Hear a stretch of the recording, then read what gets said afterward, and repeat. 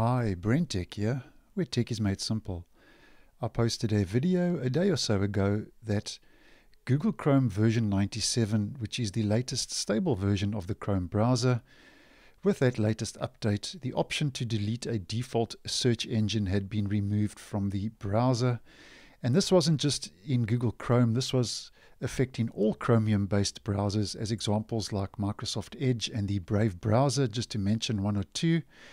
And I'd also mentioned in that previous video that due to user feedback and complaints, the option would be made available again, the Chromium team said, in Chrome version 98 or 99. That would be the stable versions of 98 and 99.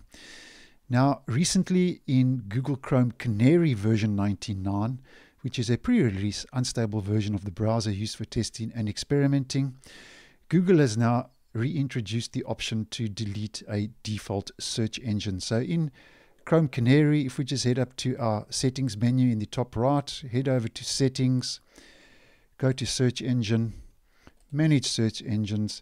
Here we have a list of our default search engines, as I mentioned in that first video. And here we can see now, if we click on the three-dotted menu, you are able now to delete any of those search engines. You can actually permanently delete that. And the reason Google said they had changed this was that this was an irreversible process for most users. So it was basically a safety net, but due to those complaints, in Chrome Canary now version 99, they have reintroduced the option to delete a default search engine, and you can still delete your other added manually search engines that you have added manually as well, still in Chrome version 99.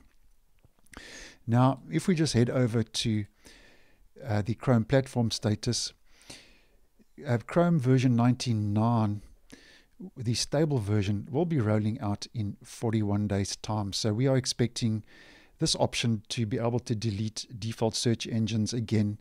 We will see this function rolled out in Google Chrome version 99, the stable version, on the 1st of March this year, 2022. So I hope you found this video useful. Once again, thanks for watching, and I will see you in the next one.